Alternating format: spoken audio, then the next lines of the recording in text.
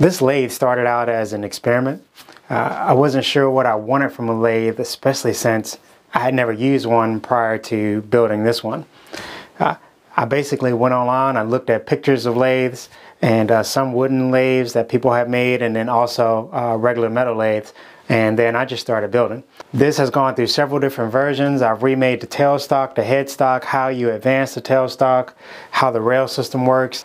I'm going to give you a quick rundown of the current design, and as I build the new components, I'll tell you about all the design changes that went into it and why I made the changes that I did. Here I started with a 5/8 threaded rod, and so the 1-inch threaded rod, there was a lot of different chucks that you could buy that would fit that, and so that's why everything is designed to fit this size rod. Now you may notice that I've got this long piece of threaded rod sticking out here, and the reason I did that is because it allows me to adjust the chuck forward, and now I've got space behind it for the tool rest. So if you're going to be building accessories, you want to be able to turn those accessories down, something like this. If you want to build a sanding disc, for example, you can advance this forward, put your tool rest behind it, and work on the back of it. Right here you can see this space is pretty narrow.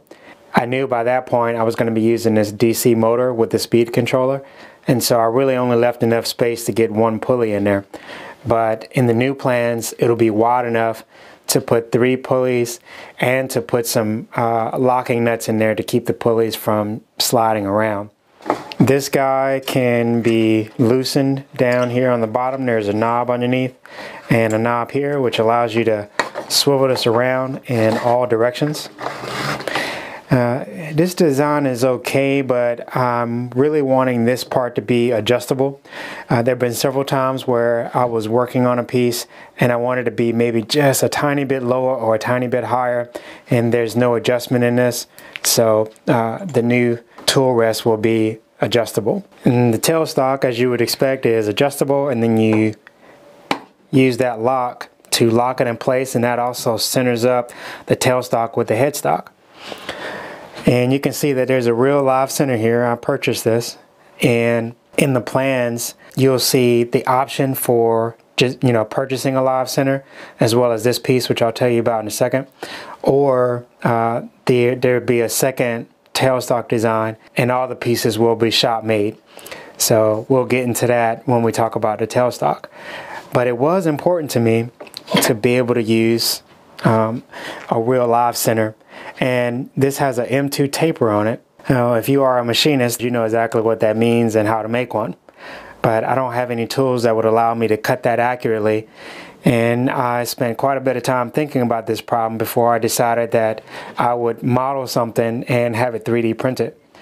And so that's what this is. This is plastic that has a M2 taper on this side, and it's got a slot for a coupling nut, a 1-inch coupling nut over here. And if you want to do the shop made version, then you won't need either one of these components. But it was important to me that I could hold on to a live center or a drill chuck that was mounted, designed to have an M2 taper, and so on. Back here on the back, there's a 1-inch nut that's used to help you drive this whole assembly forward. So basically you would spin this will push everything forward, and then you use this and that will lock the assembly in place and keep your tailstock, specifically your live center, from moving away from your workpiece while it's spinning. The motor rail system is configurable, so this has slotted holes in it. The new design is shaped a little bit different. It's a little easier to build. That would be your base. But I also experimented with other bases that could just be put on top of it. So these aren't meant to be pretty, these are just proofs of concept. And so I wanted to be sure that this base was configurable for whatever type of motor you may have. This guy right here is for sanding. I made this slot so that when I slide this on the rail system here, I could make accessories that would ride in this slot. And this is a 12-inch disc. It's actually 12 1/8, and of course you can put a 12-inch sanding disc on here. Right now I've got a 10-inch disc because that's just what I had in the shop. And this is all made out of wood except for this component here, which is a 1-inch coupling nut. The new version is going to be very similar to this, except I have redesigned this base a little bit for the new mounting system. Several of you have asked about plans for this lathe, and I thought about that a great deal while I was redesigning the new version for myself. Specifically, I was thinking about how easy it is to build and how much it can be configured based on the materials you have. And so many of those concepts will be in the plans when they're available for the new design.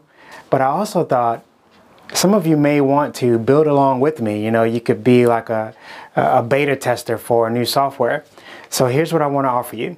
If you followed the link in the description before I finish this video series, there you will be able to purchase an early release version of my plans. Now, the plans are not going to be complete. It's going to be whatever stage we're at in the build series. So if you come in after the very next video, you're going to see the plans for the rail system. And if you come in the week after that, you'll see the head and tail stock and the rail system and so on. And by the time we're done, we'll have all the accessories and everything built as well. So that is the plan, and I think that's going to be fun. I'll get a chance to see some pictures of the rest of you guys making it, and it'll be fun to work together on that. And also, you'll have my email address so that you can send me messages and pictures if you have questions during the build process.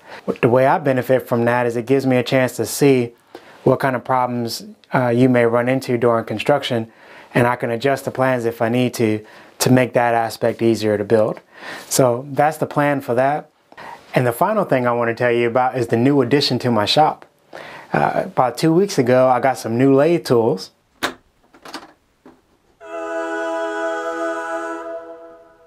And all I can say is, holy cow, the difference is unbelievable.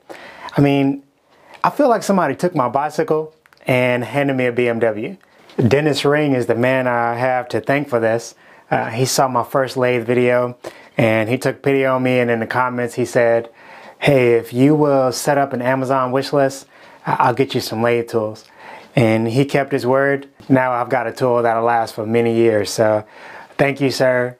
You'll see these a lot over the next couple of weeks because, hey, if we're breaking in the new lathe, we got to make some stuff, right? So this is awesome. Thank you.